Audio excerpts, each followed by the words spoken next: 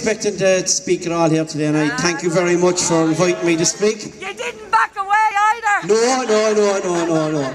This is what the communities in Cork have done to me. They've pushed me forward and made me speak and do all this sort of thing, you know.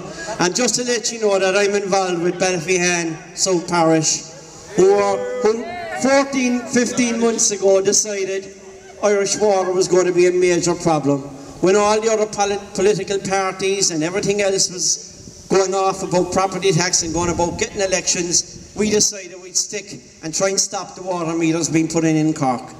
We got in ahead of Irish water in a place called Ashbrook Estate. We got those people to come out and stop the installation of water meters. We got 2 other estates followed immediately.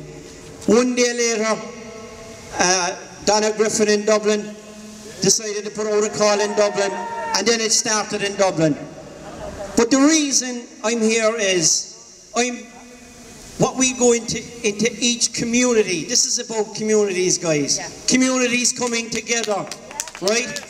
We always say when we're at a meeting, let's put the unity back into the community. And everywhere we've gone, people who weren't talking to each other for the last 10 or 12 years because of different circumstances are now going out together again. They're now becoming communities. And all because we're stopping Irish water, putting in meters that we don't want.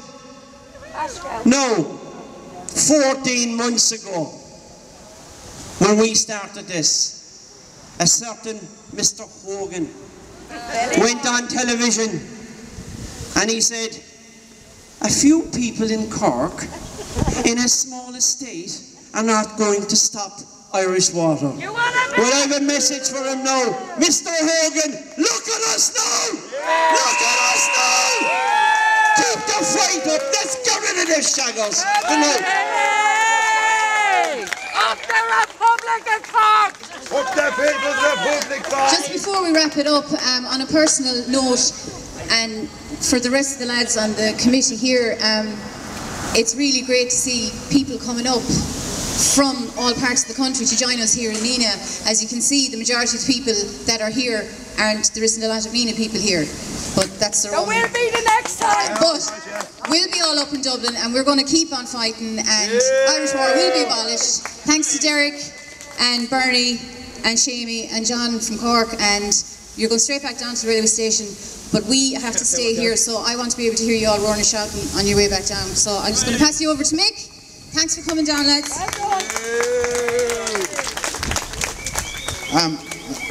I'm humbled by the amount of people who travelled a great distance to be here today, and I'm ashamed of the turnout locally.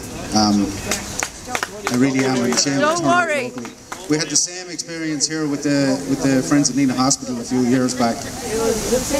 Thousands of people came from all over the country to support this town, to support our local hospital.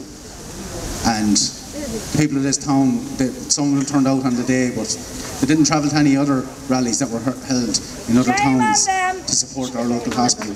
I just don't understand it. I don't understand it.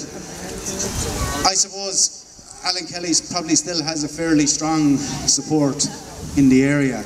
Well, shame on them. We made our point, Mick. When he was running for MEP a few years ago, I remember I was standing in my mother's kitchen one day and she said to me, will you give Alan Kelly the vote? I said no. She said why? I said because he'll do nothing.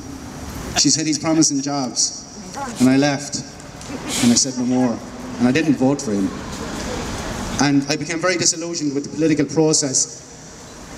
And I only started to get really passionate about it in the last year and a half with the growth of the movement and growth of the movement here locally and nationally. We have to take an active role, and the days for standing back and letting other people do all the work are over. They're over. And the reason I kind of wanted to give Shamey a plug here today. I'm not Sinn Féin, I'm not a member of the party, I've never voted for Sinn Féin, but in fairness to Shamey Morris, he's been at every march here. He's marched as a citizen. He never asked to say a few words, he never said a few words. And we asked him to be a speaker today because he marched as an ordinary citizen. He's done Trojan work for his constituents. And not only that, but he's not one of these point scorers who takes credit for stuff he doesn't do, like Alan Kelly does on a regular basis. Not like Desi Ellis. Alan Kelly gets a few bob for the area, and what he does is he repackages it 2 or 3 times, calls it 2 or 3 different things, and then takes the credit for it 2 or 3 times, you know. And we're on to him at this stage. I'll just say this, going forward, the work isn't going to be over on the 29th. There's a lot of work between now and the next election. When you're talking on social media, and I know everybody here is very active on social media, that's fine, and as Bernie pointed out, it's a great tool, but there are a lot of people who don't use social media. We need to be talking to them. Because when you're talking to each other and different protest groups and stuff like that, you're basically only preaching to the converted. Everybody's going to agree with you pretty much. So you need to be talking to your neighbours, you need to be talking to your families. We need to start dealing with this institutionalised, traditional voting. I'll vote for him because my father voted for him and his grandfather voted for him. That nonsense is out of date and it doesn't work. So I just want to point out the amount of work that was put into today, and I want to give Siobhan Walsh huge credit because I know she's put in huge work over the last week or so on this. I want to thank Bernie Hughes is one of the people that was imprisoned for peaceful protesting. I want to thank Derek as well, he was another one. We had a vigil here in town. We had a vigil outside Alan Kelly's house while you were locked up, lads. And I can guarantee you, you were a lot warmer than we were. Brian Gould, who was in court for water meters as well. Brian. And this man here was in court for water meters as well. Brian Gould in the corner there. What's his name? Brian Gould. Ask Brian to say something. Brian, would you like to say something? Do. Say Brian. Sorry, Siobhan. This will be the last speaker now, I promise. Well. He's a troublemaker. Hi, thank you very much. My name is Brian Gould and I come from Cork, and I'm proud of it. In a while. I'm also proud of all the people that came here today to show their solidarity against Irish Water Limited. I'm in Nenagh. There will be no Irish Water next year because it will be dead in the water, and that pun is intended. I would like to say that the likes of people like John Lonergan, Eddie O'Sullivan, Donald O'Sullivan, Johnny Cronin, and people like that, who were the first in Ashbrook who stood. We at the time didn't have a clue what we were doing. We knew nothing about how to stop Irish water. It was by accident that one of us fell into a hole to stop Irish water. And we kept on falling into them. And the people in Dublin started falling into them a lot more than we did. What I would like to say is that we have now in the city of Cork Irish water coming into our city, and we're the rebel city, and we will stop Irish water. We stopped them in places around the city, in the county, but now they're going to get the wrath of Ballyphehane, Mayfield, Groan, Main. They're going to be down on top of their shoulders now when they actually come in. We're after stopping them in 4 estates at the moment, and Monday morning we'll be stopping them in another couple of estates, and Irish water will be gone before too long. Thank you very much.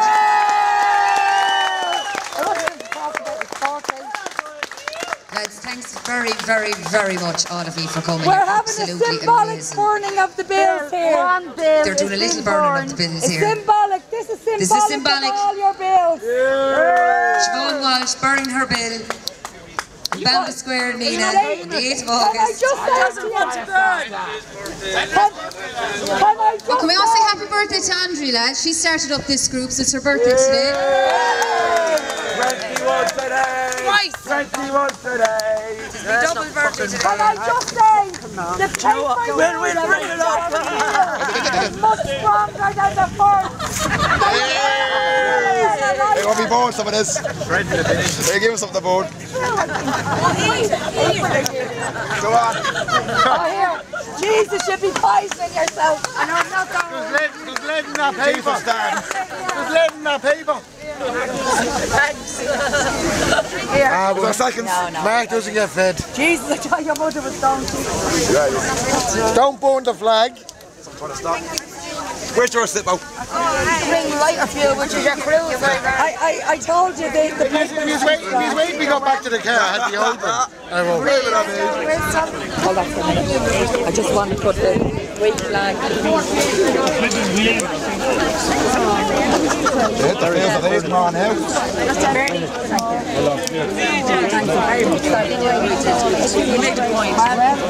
You know what? To my surprise.